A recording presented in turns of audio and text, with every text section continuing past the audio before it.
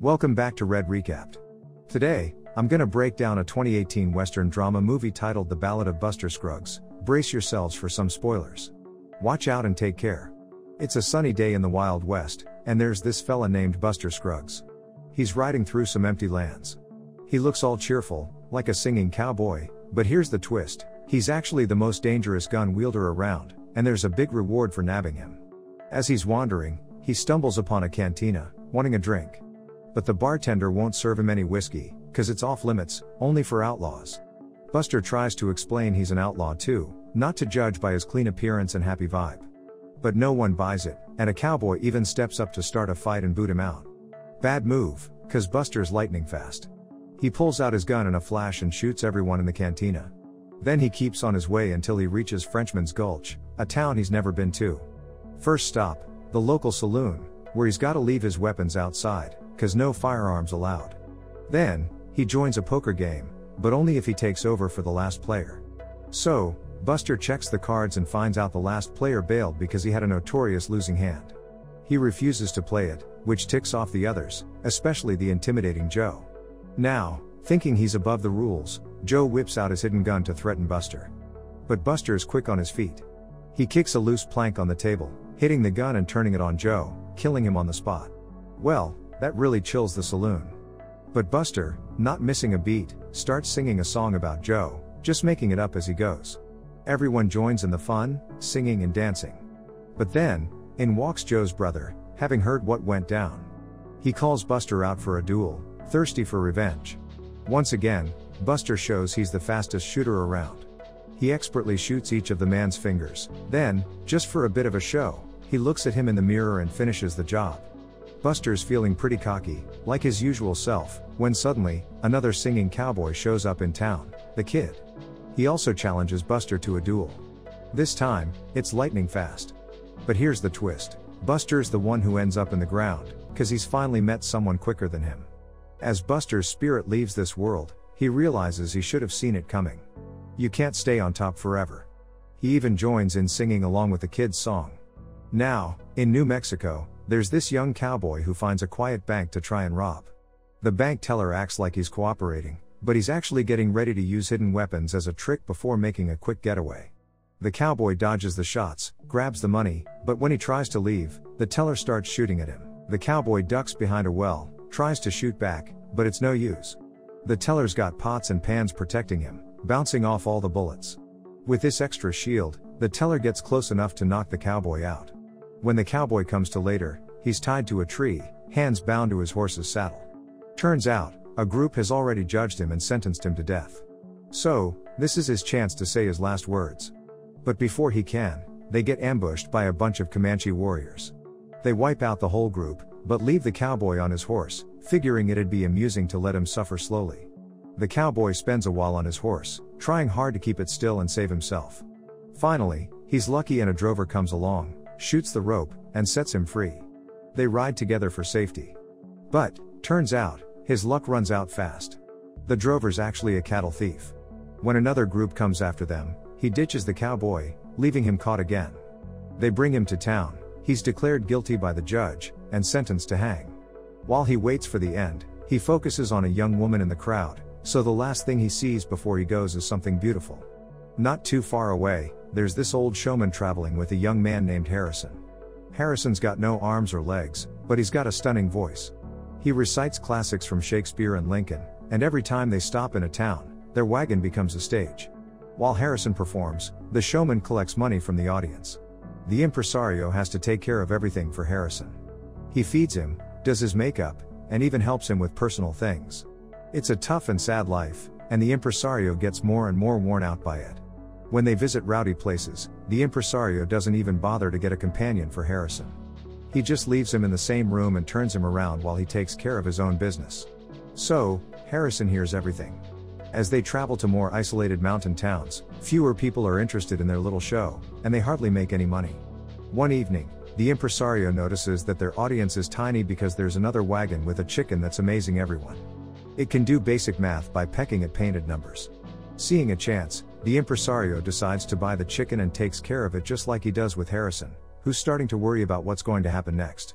The next day, the impresario stops by a bridge and checks how deep the river is by dropping a big stone into the water. So, the impresario gets the results he wants.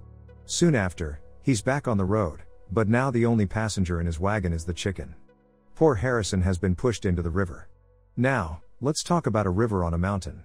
There's this rugged prospector searching for gold. At first, he only finds tiny specks, but by keeping count, he figures out where to dig. He sets up camp by the river, surviving by fishing and nabbing eggs from nests. After days of small digs, he pinpoints the source and starts digging deeper. His calculations are spot on, and he strikes a big vein of gold that's gonna make him rich. But no time to celebrate, because a young man trailing the prospector gets closer and shoots him. After rolling a smoke to mark the occasion, the young man jumps into the hole to move the body, only to be ambushed by the prospector, who was just playing possum.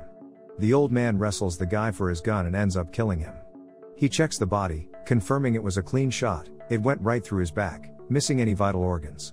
After tending to the wound, he goes on to mine the gold, buries the young man in the hole, and rides out of the valley on a horse, carrying his newfound fortune.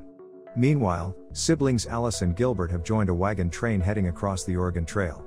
Gilbert isn't much of a businessman, but he claims he's got a new partner who's willing to marry his sister once they reach Oregon.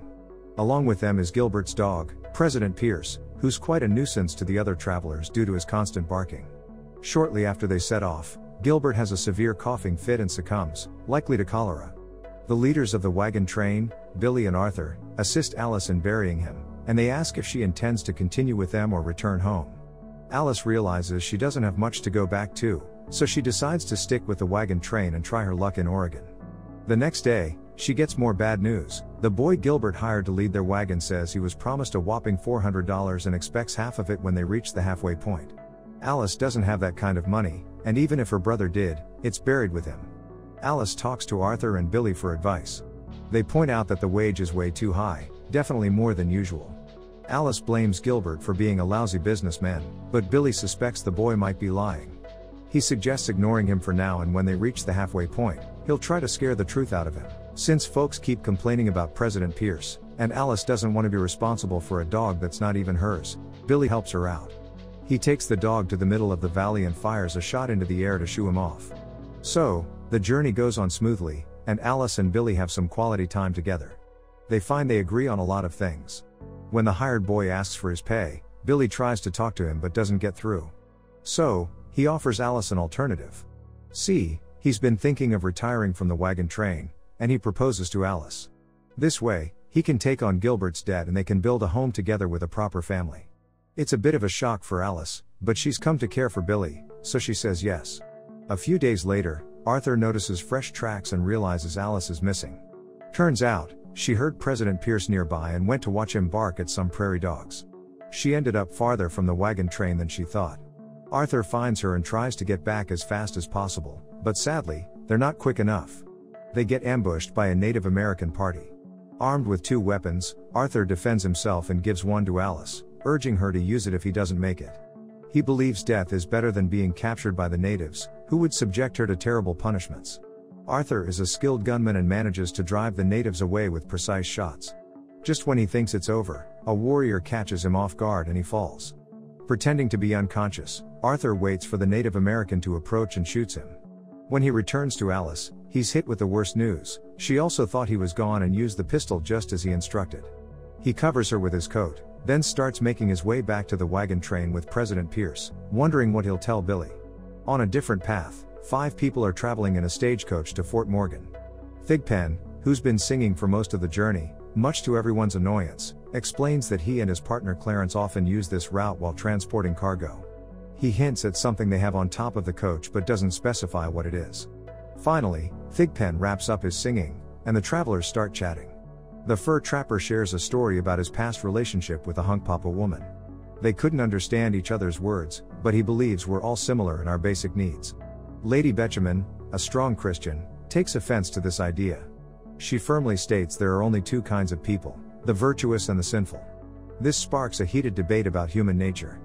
Frenchman René chimes in too, but Thigpen and Clarence mostly just make occasional remarks, finding the whole thing quite entertaining. When René questions if Lady Betjeman remained faithful to her husband while living separately for a few years, she gets so upset she's practically speechless.